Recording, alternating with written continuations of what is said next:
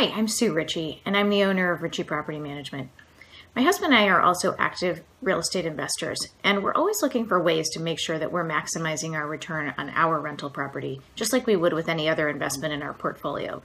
So I wanted to just share a couple of tips with you on ways that you can maximize your return on your real estate investments. Number one, make sure that you keep the property current and updated. So I don't mean normal things like the wear and tear like paint and carpet, which you need to do every several years when people move out. I'm talking about some capital improvements that you can do maybe when you have a tenant turnover. Things like replace appliances or update a bathroom or a kitchen or do some landscaping work or put a patio in. Things that you can keep the house updated and in the short term will help you attract better quality tenants and help you get your home rented faster.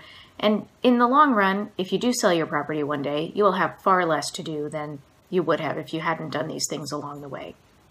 Second thing you need to do to maximize your return is to make sure that you keep your vacancy time to a minimum. Every day that it's vacant, which it means that there's no money coming in. So a couple things you can do. One is make sure that you are priced well.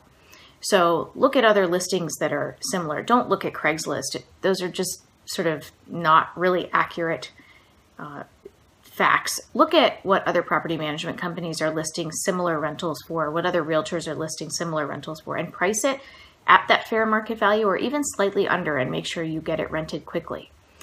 The other thing you can do is advertise in the right places. And if you are having some trouble online, because there's plenty of places to advertise online, but you might want to think about getting the help of a realtor or a property management company to help you push it out to many, many more channels. Again, help price it well, and then also get you some feedback and things you can do so that you can just get that tenant in there quickly. They can also help you process the application. And lastly, make sure that you do proper screening, because if you do the right screening and get the right tenants, you definitely reduce non-payment, you reduce the tenant turnover, and all of those things end up costing you money. So there are just a couple things you can help do to keep your money coming in and maximize the return on your investment.